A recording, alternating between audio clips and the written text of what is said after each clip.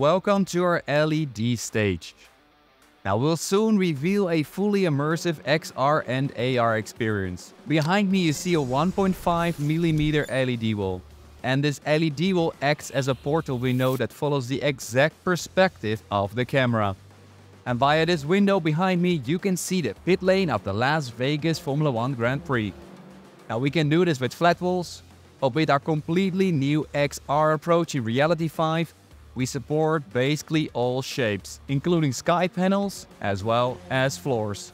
And unlike basically all other XR solutions, the new Reality 5 architecture enables us to render the inner and outer frustum from a single render engine for resolutions up to 8K. The inner frustum resolution automatically adapts to the required resolution for the specific camera model, as well as the lens zoom and focus settings.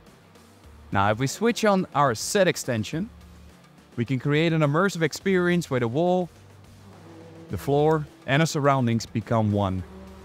Let's have a look in this beautiful virtual world. Some of you might recognize it if you have been to NAB or if you had just had a French trip. We have Paris, multiple virtual billboards that are all controllable through Reality Hub, the sphere that is still showcasing our beautiful brand movie, and we have a few Formula 1 cars on the other side. And it turns out that Formula 1 car number 1 is not there. Let's see if the other one is still there. It will probably come out later. But let's bring that Formula 1 car that's currently on the track into the pit lane. It's already here.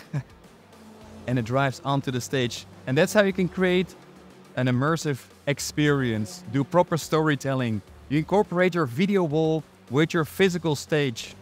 And as a presenter, you can talk about this beautiful Formula 1 car and observe the virtual shadows and reflections that this car has on its physical floor. It's a perfect blend. Now we're gonna drive the car out, so please watch out in front. And we'll transform this area into a regular broadcast studio LED wall setup. So currently we had an XR, which is track content. We'll now switch over to our Lino engine. Lino is our real-time motion graphics solution. The video wall behind me is currently displaying a Formula 1 graphic, which is rendered live, and therefore fully dynamic. And we all know this name is wrong. So I'm going to ask the operator to switch it. Thank you. And the reason we do this is to prove to you that this content is fully dynamic and you no longer have to need to pre-render all your content. You can change the photo, you can change the color, you can change the driver, you can change the titles. Everything is done on the fly. And when paired with Reality Hub, Lino simplifies the live operation with features like channel management. You can layer multiple graphics and manage all your on-air graphics through the design playout module in Reality Hub. You can also integrate it with newsroom and automation systems. And in the studio setup, we also have another party piece, and that is our AR workflow within Reality.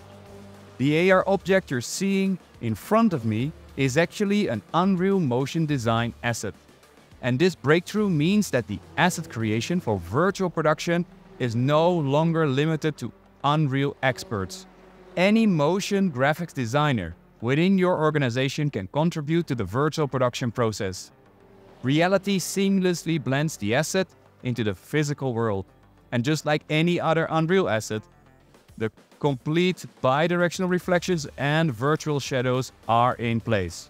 For now, I want to thank again our booth partners, Planar, Synaptic, eGridman, Blackmagic, Canon and the Lichtmacht, and I want to wish everybody a great day.